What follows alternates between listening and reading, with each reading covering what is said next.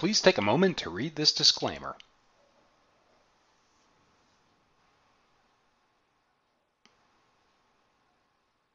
Welcome to Zen HVAC Microtraining Video Series. What you need to know, when you need to know it, in 10 minutes or less, guaranteed. This topic: how to calculate outside airflow percentages using only a thermometer. Wow! First, why do we care? Well, let's see. Too much outside air can lead to poor humidity control, failed gas heat exchangers, poor temperature control, heat exchanger corrosion, and not enough can give you sick building syndrome. It can even cause earaches. How does it cause earaches? Simple, because your customer will be screaming at you until you fix the problems listed above and it'll give you earaches. Get it? Okay, not too funny. Let's get started. To be accurate, you need a minimum 10-degree difference between the outside air temperature and the return air temperature. Good news is it doesn't matter if it's warmer outside or if it's colder outside. It just has to be a 10-degree difference minimum. You're also going to need an accurate thermometer. Now Patrick is probably going to try and have you borrow his pocket thermometer he's been carrying since 1986.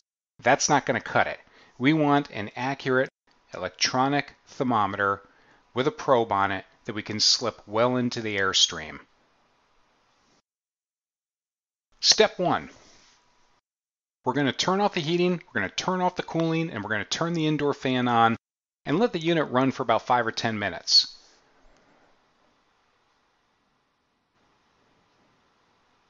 Step 2.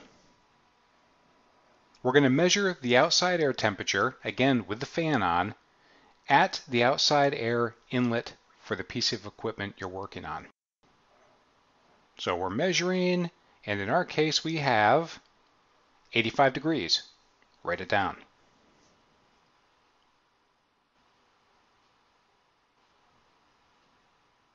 Step 3. We're not going to measure the return air temperature in the return duct. We want to make sure we're getting just the return air temperature and no outside air. In our case, 75 degrees. Write it down.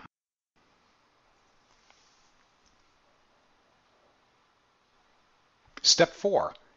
We're going to measure the mixed air temperature in the supply duct, again with the heating and cooling turned off and the fan on. In our case, our mixed air temperature is 78 degrees. Write it down. Step 5. Time for a little math. The formula is mixed air temperature minus return air temperature divided by outside air temperature minus return air temperature times 100. It's not as hard as it looks. Let's do an example. Our mixed air temperature is 78 degrees.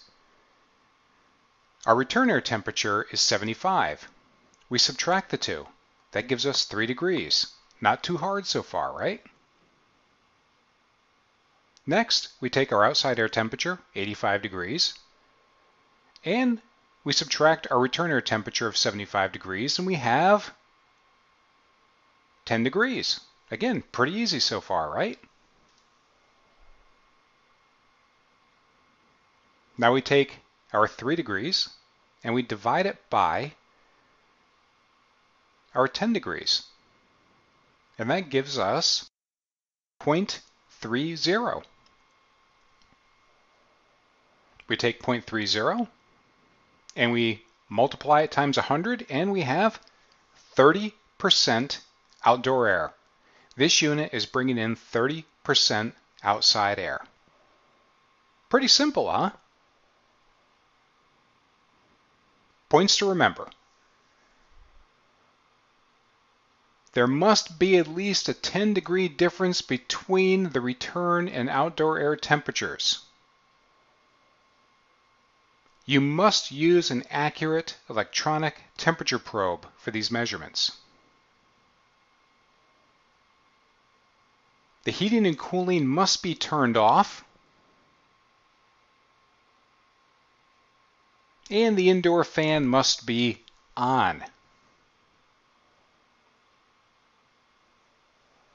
That's it. Let us know what you think, let us know how we can improve, and let us know what topic you would like to see next. Thank you. Thank you for watching.